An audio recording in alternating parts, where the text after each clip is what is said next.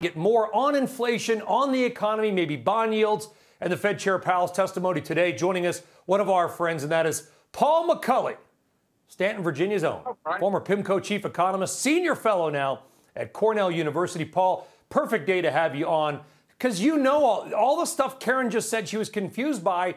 You're probably not. Explain to us how we should view inflation, because you know what? Used car prices are soaring. Do I need to worry about that in 3 months? Or what's the real inflation worry?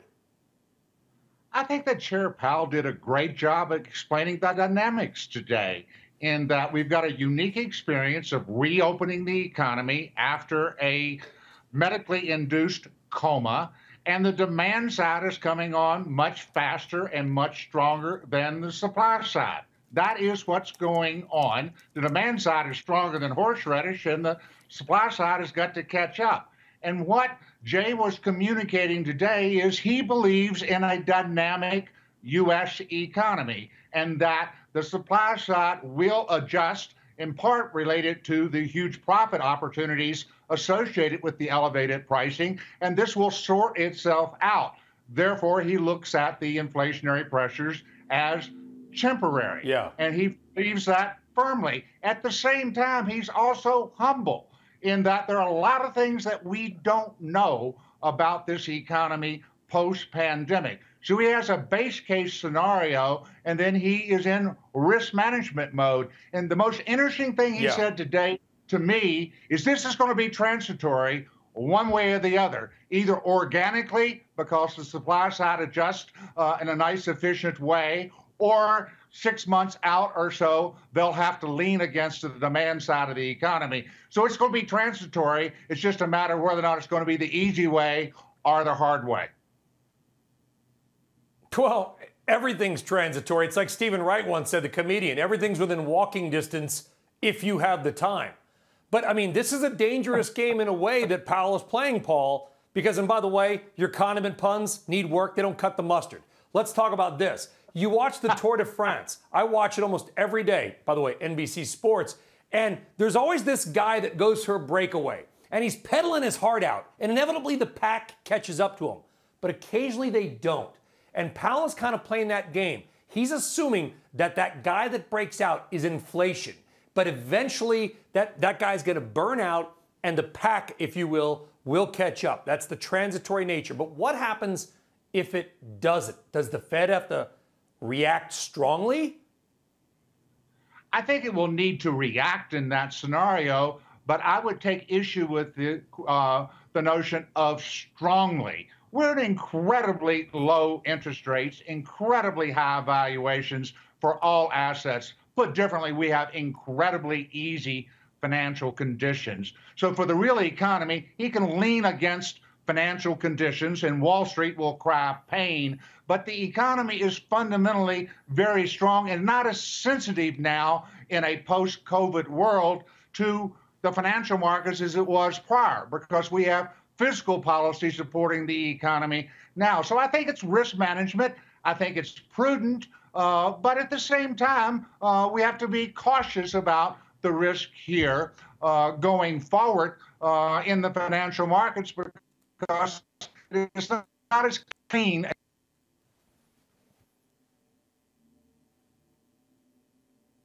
Thank you for joining us. And, you know, I think what you're saying is the financial markets, and Powell would like the financial markets to fully discount tapering before we actually get there. And I think you noted, unlike 2013. It seems to me, however, that despite acting somewhat hawkish, a month ago at the Fed meeting, that he's actually done everything he could to backtrack off of that stance that I thought was getting us to that guidance. Can you analyze that?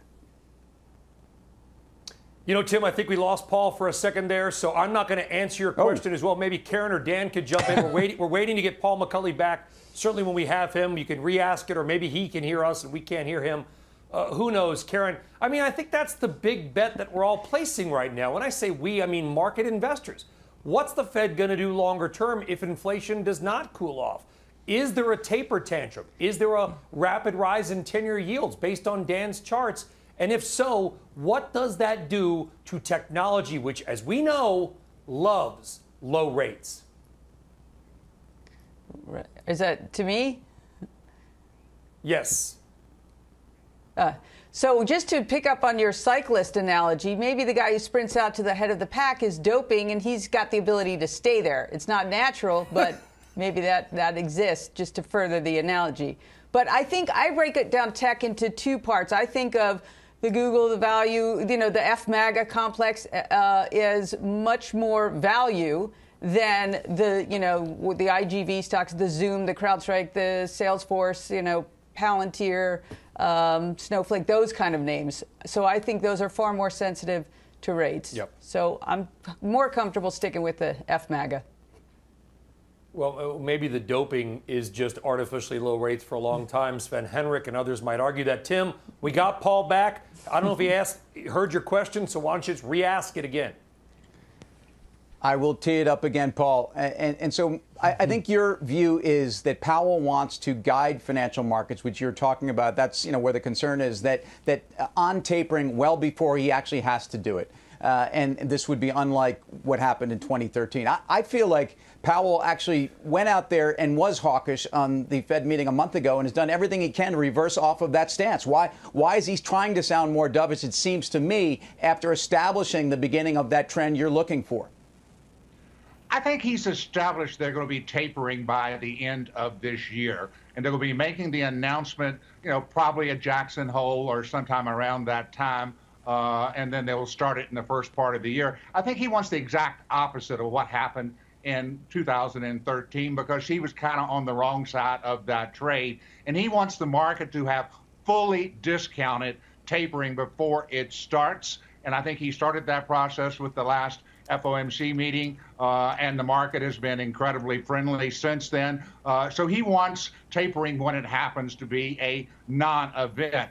If he wanted to lean against this economy, it wouldn't be with respect to tapering. It would be raising more questions, if you will, about the transitory inflation thesis. And he categorically was not doing that. So I separate the whole issue of tapering, which I think he's got a great handle on, and the market has fully discounted it's going to happen 6 months or so from now. And the real issue is on the inflation side of things. So I think you need to look at them in two different ways.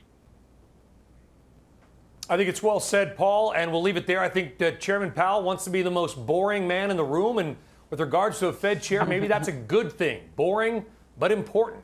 Paul McCulley, always a pleasure, our friend. Thank you very much.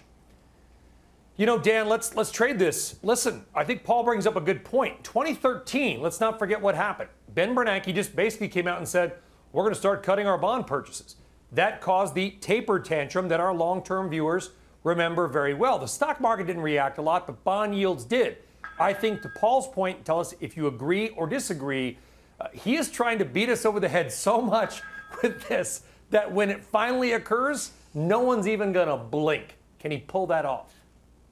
Well, I think what Tim was trying to get at was that the Fed chair has been clear as mud, if you will, over the last couple of months here. It hasn't actually been that clear that they are going to taper in Q4, and it's not clear to me that that's at all discounted. Now, you could say if that was the case, then maybe rates are where they should be if it's discounted. But I go back to, when we started tapering in 14 or 15 or whatever, it just took a long time for those numbers to come down dramatically, and it came a long time that we got off of ZIRP. So I think there's going to continue to be fits and starts here. I will just say this: the fear that this medically induced coma, as Paul just mentioned, that we had over the last year, the fact that we think that there's just going to be these inherent inflation that's just going to stick, and so I just don't understand where the last 20 years that there's any evidence that that's going to happen. And I go back to what Guy started out saying by the deflationary factors that have been in play because of technology, so seeping into every industry. So I just suspect that in a year or so, we're going to have these supply constraints and these bottlenecks, as Jay Powell calls them, fixed, and we're going to get back to worrying about inflation not being high enough.